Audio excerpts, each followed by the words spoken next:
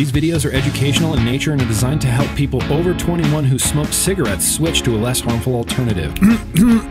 Alright, what's up everybody? It's GrimmGreen back here, and today is all about this right here. No, not the device, you lunatic. It's the bridge from the inside. It's the Blaze bridge. MikeVapes. Thunderhead Creations. He's got a restricted lung little banger of a bridge here. From what I understand, this was once the Eclipse bridge. Didn't quite happen. Thunderhead Creations swooped in with MikeVapes like running with a football. And here we are at the finish line with the Blaze bridge. I've been using it quite a bit. Restricted lung, 3mm airflow in the bottom. It's nice. It's flavor. Like, the flavor is undeniably good in this. It's a restricted lung BORO RBA. So the flavor's probably going to be pretty good just because it's a restricted lung BORO RBA. Small little chamber, reduced airflow, that only translates into flavor. This is my third rewick of this, and I think I got it down. I think I figured it out. There it is, the Blaze bridge sitting inside the Tycoon. I'm gonna go ahead and actually get this out of here. We're gonna rewick this, rinse it all out. MikeVapes, Thunderhead Creations, the Blaze. So this is the black on black. You can't see the Blaze logo right here because it's just matte black on matte black, but this is the version of the Blaze that comes with a BORO tank, a front fill BORO tank. If I wanted to use this Blaze bridge inside of a standard, like more traditional BORO tank, I would need to use a different chimney. From what I understand, these are slightly different sizes, which I'm not gonna lie, like that's kind of a bummer. It's honestly kind of a bummer. It seems kind of unnecessary. Why did this tank have to be smaller and need a smaller chimney than if it went into a regular BORO tank? Like, part of the appeal of BOROs is that they're kind of cross-compatible, and this sort of bucks that. I did get a 1.2mm airflow, a 2mm airflow, 2.5mm airflow, and the 3mm airflow is in there right now. Now, before we start taking this thing apart, we can look at the bottom and see that there's, yeah, look at that, little airflow control kind of on the bottom. It's not gonna do a whole hell of a lot to control the airflow, but it's nice to see some adjustment down there. 3mm pin on the bottom, like I said, and the way that Mike designed this, I can take this pin out, swap out the airflow literally whenever I want. It won't mess up the deck, it won't mess up my build on the inside. Let's get this rinsed. And you can get a better look at that Blaze logo on there, just the black on black. These chimneys thread out. So if they need to be swapped, if this needs to go into another BORO billet box tank, threaded, nice. Now this is the deck. That is just a 2.5mm Twisted Timmy's 5mm clip right down, just drop it into the postless deck. This can easily fit a 3mm coil, and I don't know if I'm gonna call Mike a genius right now, but the airflow on this is kind of freaking genius. It comes in through the bottom and then out right there and then up and then at your coil through these, you know, like Eclipse style sort of airflow cradle. Makes the airflow smooth, makes the airflow even, and makes the flavor really pop on this. Obviously, super bonus points for having just 510 threading on the bottom. That's my favorite feature in any BORO RBA ever. Just give me some 510 threading. These staggered fuse Claptons glowing evenly. Now, my only real pro tip here for the wicking of this is brush those wicks. Brush them. Brush them, brush them, brush them. Comb them, brush them, thin them, whatever you call it, do it. The first time I did this, I wicked it perfectly. The second time I did it, I wicked it, man, way too tight. I was getting all sorts of dry hits, and it was 100% my fault. And we can see that little cup right there that the wick's gonna go in. It's a GTA style bridge. So I will trim my cotton a little bit longer so that it has enough room. I wanna make sure that it's got enough room to go in there and maybe even poke out the bottom just a hair, just ever so slightly. But we gotta comb this out first. And when I say comb this out, I mean comb it out like you would, even maybe a little bit more than you normally would. Oh yeah, I gotta get the under tickle there. Flip it, thumb it, sweep it, doesn't matter. Just Put the cotton down in there. I'm happy to see it went straight through, and I just have a slight amount of cotton poking out the bottom. Yes, cotton, beautiful, perfect. Yes, cotton, beautiful, perfect. Yes, there's the top cap, beautiful, perfect. Shout out to From the Hood, Kaz. This is Dunsky, iced caramel latte. Delicious. Juice that up. This is the home stretch. Top cap fits right on over. Unscrew this, popping this into the base, and this is my second favorite feature of this RBA, the cutouts. Look at this. This is just genius. This right here, that angular cut, so that the wicks are kind of always right there. There's nothing like blocking them or intruding on that liquid getting to the wicks. I mean, shit, sorry not sorry. This is a really well thought out RBA base, with the exception of the two chimneys.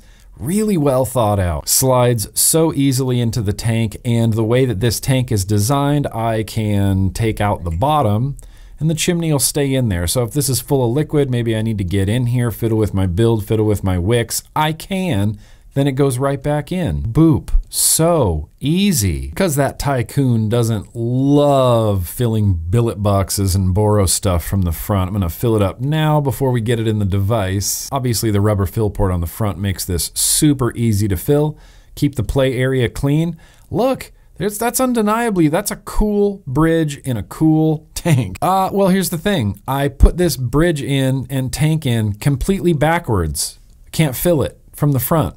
But I feel like Mike knew that I was gonna do that, and that's why there's a fill port on this side of the tank for when idiots like me put it in backwards. Thanks, Mike.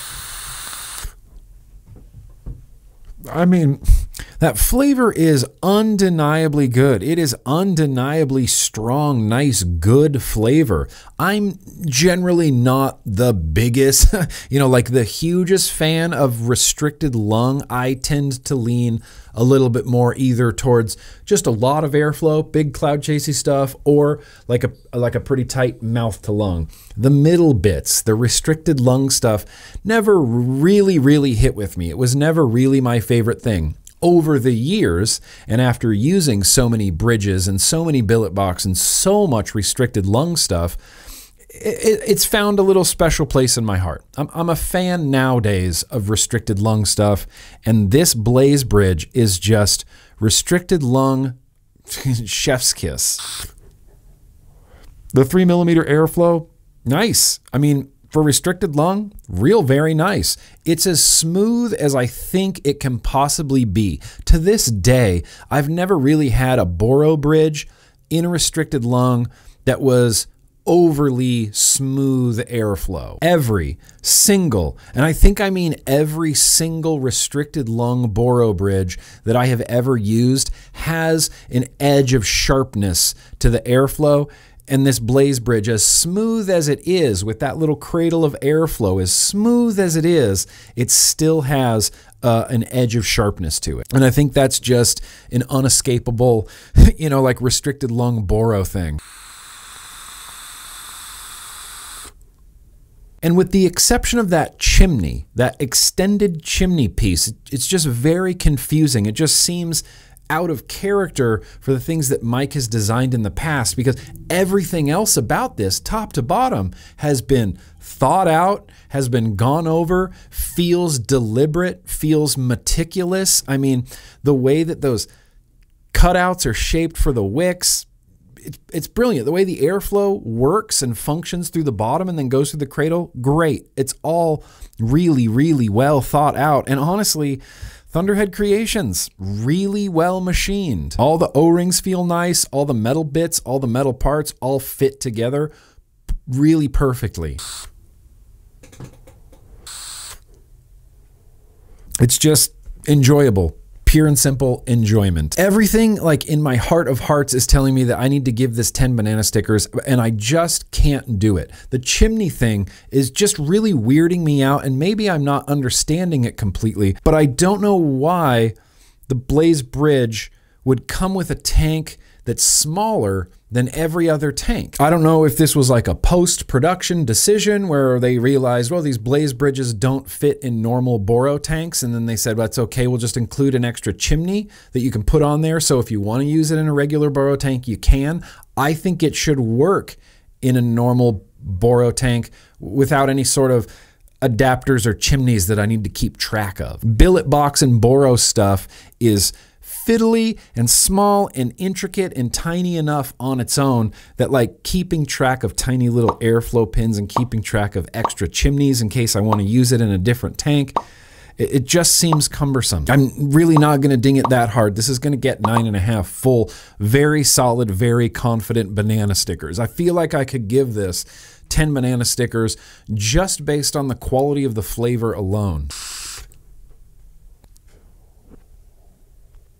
I always get a little bit worried, like a little bit skeptical when a new MikeVapes products comes out because I have such a good track record with Mike's products. I don't think he's released anything that I've not like completely enjoyed. Maybe, wasn't there a squonker one time that I was kind of like, oh, I don't really love this squonker? But literally like 9.5 times out of 10, I like what Mike does. You can clearly tell from vaping this that Mike is a vapor. He designed this for vapors. You can tell someone who uses, you know, BORO bridges and BORO RBAs a lot is the person that designed this. It's really well thought out, really good flavor. This is actually what Rambling looks like. So I can't tell you exactly how much these cost, and I can't tell you exactly where to get them, but I think I can say Element Vape, and that's literally all I can say. Look, Mike said Element, so I can say Element. And one last thing is, if you are a person who currently smokes tobacco cigarettes,